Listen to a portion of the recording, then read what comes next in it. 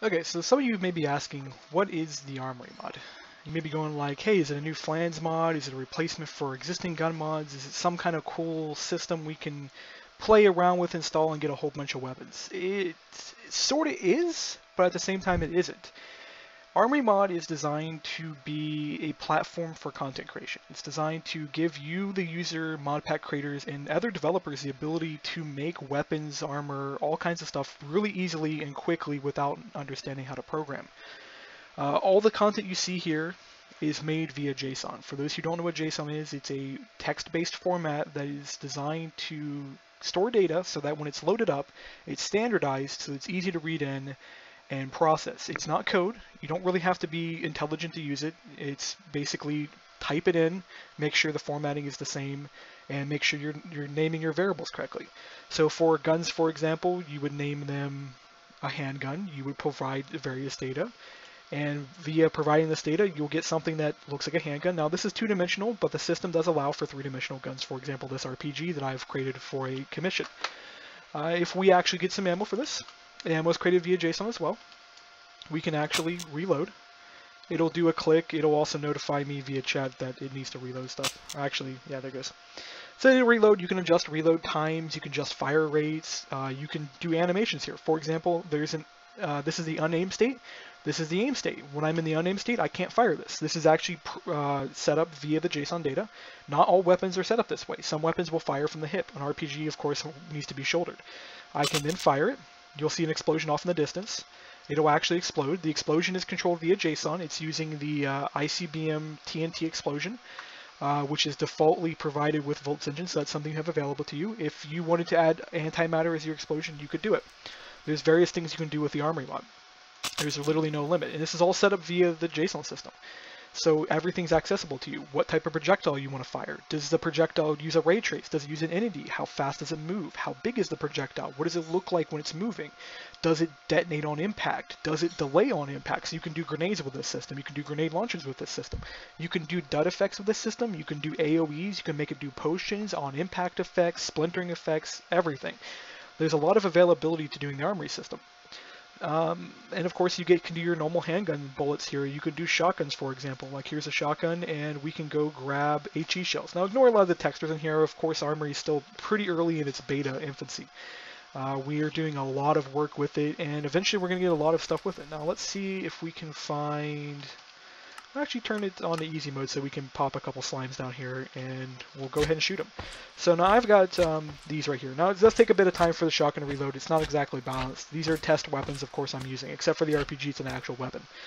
But I'm using a test shotgun, and it'll reload. It's got an 8-round magazine built into it that it stores rounds. It will load. It's supposed to load one round at a time, but because of the current reload code, it's going to do all of them. Eventually, you will be able to load one round at a time. You'll be able to stop in mid-fight cycle.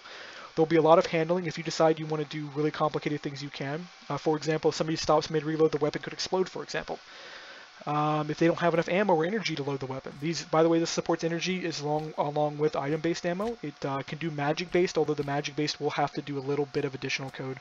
For example, if you want to do some Thaumcraft magic, you would have to make a plugin for the Thaumcraft. That is not avoidable. But we have HE ammo. See, as my cursor is not pointing at these, but you hit and it explodes. This is using basically a minor AoE code. It's not even using the explosion over here. It's a custom-built AoE system. The AoE system is simply saying, okay, I want to do 1 damage to these slimes every time it impacts nearby them. And it's got a radius-based system too, so it will calculate the distance from the impact. So the farther you get from the impact, the less damage it will do. You can invert this. You can actually say, I want to do more damage. There's a lot of different ways to do it. By the way, if I cycle off the gun, it will stop reloading. If I cycle back on, it does not continue reloading until I fire again. And various other things. With the Armory mod, we also have availability of sentry guns. These are the ICBM classic sentry guns. Apparently that one won't place. Try this one. Of course, in the middle of doing a demo video. Oh yeah, these are the weapons. Okay, so ignore these. By the way, these are going to disappear. Here's the actual sentry gun. So we'll place that. Render's not updated on that one. So we'll place this one down here. This is a client's commission sentry gun that I have made. and we'll go ahead and load it with ammo. So it's got a GUI. These is all done via the JSON system. We can determine what type of ammo we're allowed to load in here, how many battery slots we have, how many ammo base slots we have, what kind of targets can we shoot at. You can restrict via the sentry system like what type you can shoot at. For example, the AA guns, which I gotta go find which one is this. Its model is going to need to be, or animation is going to need to be updated. As you notice, it doesn't render properly. But if we if we open this up and we go to the targeting system, apparently that's going to not work properly. Yeah, there's a few bugs left in the system, but it's a nice system we can work with. I need to go ahead and power this, which we're going to go ahead and we're going to grab a generator here. By the way, the generator is also built via JSON. This is part of somebody else's mod though, so I'm not going to really talk about it, but we go ahead and power that. The sentry gun is now powered. It's going to aim, it's going to fire, all control via JSON. Its firing barrel length is JSON driven. Its ammo is JSON driven. The box here won't render if it's out of ammo. So that's controllable via JSON. A lot of these weapons are the same way, like the RPG, as you've already seen, when it goes and fires, it does a reload state where there's no warhead on the end of it. That's controllable via JSON. It doesn't just do the ammo round. You can do empty clips. You can do single round weapons. So if to say, for example, you had a 50 cal but you didn't have a clip, but you loaded a 50 cal round in it, you could render that round is in there without a clip. So there's separation on that based on the render system, all done via JSON. How this logic works on the AI is done via JSON. Its rotation speed, its range, its targeting, everything JSON driven.